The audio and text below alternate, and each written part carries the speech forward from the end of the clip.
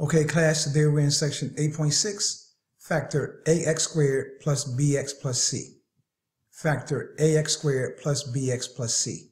Before, you factored trinomials of the form x squared plus bx plus c. Now you will factor trinomials of the form ax squared plus bx plus c. Key vocabulary, trinomial. Key vocabulary, trinomial. Okay, today I'm going to give you a brief intro about what this lesson is about, and then I'm going to show you a shortcut method on how to factor these problems a lot quicker and with a lot less stress. Okay, now if you remember before in the previous lesson, you factored equations that did not have a value in front of the x squared, sometimes referred to as a. Now you have values in front of the x squared, so you got to factor here along with factoring the c term, which in this case is c. So you got to factor 2 and you got to factor 3. Now for a problem like this, it's not that big a deal, but you're going to see it takes a lot of work as the problems get more and more complicated. Now notice the difference between example 1 and example 2. See how 2 is more factoring than in example 1? Okay, and I'm going to go ahead to example 3. Let you take a look at that.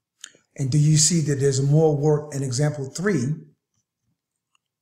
Look at all this work here. You got a factor. You got factors of 4. All right, and you got factors of -7. Look at all the different possible factorizations or combinations you have to figure out. Possible factorizations or combinations you have to figure out before you can determine the answer. Now, this is assuming that you make no mistake when solving this problem. You can see right here that the correct answer is down here. But let's pretend you found the correct answer, but when you went to multiply to check to see if you're correct, that you made a mistake. That means that now you have to go back and start over again to find out where you made your error. The technique I'm going to show you is a lot shorter than working this particular technique here. Okay, now the first thing you want to do in all these examples is you want to make a blank box like you see right here. So you make a box, make sure it has 4 sections. All right, now after making the box, what you do is you take the first term, the 2x squared, and you place it in the portion right here, 2x squared. Then you take the last term and you put it there.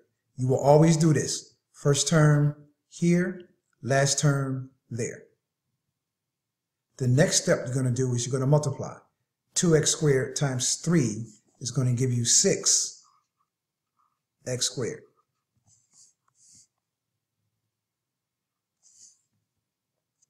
Okay, after you multiply 2x squared times 3, you get 6x squared. Now you write down all the factors for 6x squared. And that's going to be 6x and x, 3x,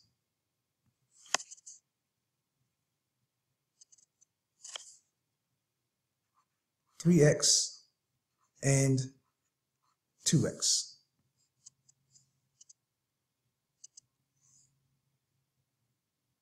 Okay, next, you look at your original problem, and you look at the middle number, which is a -7. And then you look at your factors over here, and then you ask yourself, which one of these can get me to a -7 through addition? And you're going to find out it's going to be 6x and x. If I made this a -6, and I made that a -x, -6x plus a -x, would give me a -7x, and at the same time, a -6x times a -x would give me a positive 6x squared. So this is the one you want. Now that you determine that, then you would take each factor and place it in one of the boxes. It doesn't matter which factor you place in which box. In this case, I'm going to put the -6x here, and I'm going to put the -x here. Now after doing this, I got everything in the box the way I want to. Now I'm going to factor going down, down, across, across. And when I factor, I'm trying to find the greatest common factor amongst each term. So here I got 2x squared and a negative 6x. What's the greatest factor between 2 and 6? That's going to be 2. What's the greatest common factor between x squared and x? That's going to be x. What's the greatest common factor between a negative 1x and 3? They have nothing in common other than 1. Now I go horizontal. What's the greatest common factor between 2x squared and a negative x? The only thing they have in common is x. Now go here. What's the greatest common factor between a negative 6x and 3? And that's going to be 3. Okay, now I can write my factors. X and 3, x, 3, 2x and 1. X and 3, 2x and 1. Now all I have to do is determine my signs to make sure my signs are correct. Now I can determine my signs from my original setup. I remember that I had a negative and a negative. So here, I'm going to put in negative and a negative. Now I can analyze the two binomials just to be sure I'm correct. For example, that 3 there is positive. A negative 3 times a negative 1, that would give me that positive 3. Also, I know that a negative 3 times 2x would give me a negative 6x. I also know that x times a negative 1 would give me a negative 1x. If I add those together, I will end up with a negative 7x. So that tells me that I got my middle term and I got my last term. And then, of course, x times 2x gives me 2x squared. That means that I found my answer. Okay, now we're going to do example 2 using the same technique. But here we're going to factor when b is positive and c is negative. But it's going to be the same exact technique. Okay, I write my problem down. My first term, 3n squared, goes into this box. My last term, negative 5, goes into this box. I multiply 3n squared times negative 5, and that's going to give me, what's that? A negative 15n squared. Now I write down my factors for 15, only worrying about a positive 15, not a negative 15. Just do the positive, and I'll explain why later. So for 15, I got 15 times 1, and I have 3 times 5. Okay, now I look at 15 and 1, I look at 3 and 5, and I ask myself, which one of these can get me to 14? By the way, that should be a 14n. That should be a 14n. Which one of these can get me to 14? Now, I think it's rather obvious it's going to be 15. So 15 has to be positive, and the 1 has to be negative. 15 minus 1 would give me a 14n. That would give me a 14n. All right, now here, now notice, a positive 15 times a negative 1 would give me a negative 15. Now remember, even though I just wrote 15 here and a negative 1, this is really 15n and a negative 1n. So I'll put it in just like that. 15n and a negative 1n. Now once again, the reason for that is because 15n times a negative 1n would give you a negative 15n squared. Okay? And then 15n minus 1n would give you a positive 14n. Okay, now that we have our square set up, now we're ready to factor. What's the greatest common factor between 3 and 15? That's going to be 3. The greatest common factor between n squared and n? That's going to be n.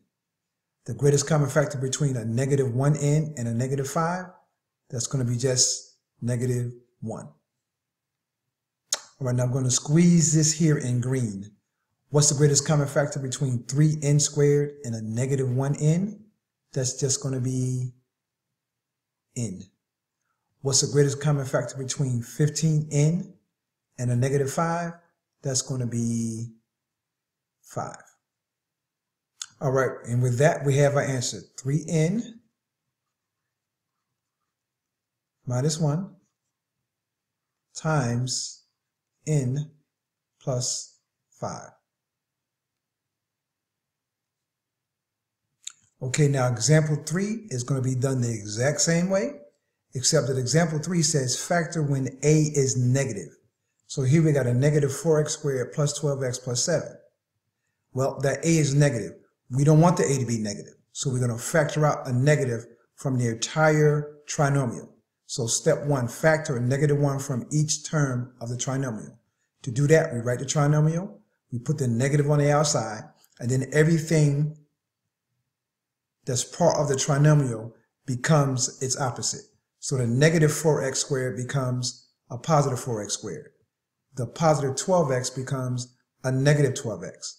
And the positive 7 becomes a negative 7. So if we were multiplied through back by negative 1, we will come out with the same answer. So what we did here was we factored out. Okay, now remember, we had to factor that negative out, so everything here is its opposite from the original problem. So my first term is going to be 4x squared, not negative 4x squared, but 4x squared. And my last term is going to be negative 7, not positive 7. It's the negative 7 that we did here when we factored out. Okay, so now I'll multiply 4x squared times a negative 7, and I get a negative 28x squared. Then I write down all my factors for 28, not worrying about the negative yet. That'll come out real simple. So I'm not worried about the negative yet, just all my factors for 28. All right, so now when I write all my factors for 28, I should have 28 and 1, 2 and 14, 4 and 7. Now look at my factors, and I ask myself, which one of these can get me to a negative 12? Which one of these can get me to a negative 12 by addition or subtraction? And I can easily see it's going to be 2 and 14. 14 minus 2 is 12. However, I needed for it to be negative. So therefore, the 2 has to be positive, and the 14 has to be negative. Okay, once again, I'm going to double check my math. 2 times a negative 14 is a negative 28. Now remember, this is really 2x times a negative 14x. So that's really a negative 28x squared. And we just showed you a negative 14x plus a positive 2x would give me a negative 12x. Okay, now 4x squared and 2x squared. Excuse me, I'm skipping one step. So here I put my 2x in, and here I put in my negative 14x. So once again, it doesn't matter where you place each one of these. In other words, the negative 14x can be here, and the 2x can be there. It does not matter. But you still factor going down. So let's factor. What's the greatest common factor between 4 and 2? 2. Greatest common factor between x squared and x? X. Greatest common factor between a negative 14x and a negative 7? That's going to be a negative 7. Greatest common factor between 4 and 14? That's going to be 2. Greatest common factor between x squared and x? That's going to be x. Greatest common factor between 2x and a negative 7? That's going to be 1. All right, so now all we got to do is just write out our factors. 2x plus 1. 2x plus 1. And then 2x minus 7. That's going to be 2x minus 7. And don't forget, we must bring down that negative. That negative still stays on the outside. Now let's double check the math on this one just to be sure we got it down. 2x times 2x is equal to 4x squared. 2x times 1 is equal to a negative 14x. 1 times 2x is equal to a positive 2x. We combine those, we come out with a negative 12x. A positive 1 times a negative 7 will give us a negative 7. So then we know that our answer is complete with a lot less work. Okay, now real quick, for those who may be confused on the variables, x squared is equal to x times x. X is x. How many x's do they have in common? Just 1. So the greatest common factor is x. Here I got an x cubed and an x squared.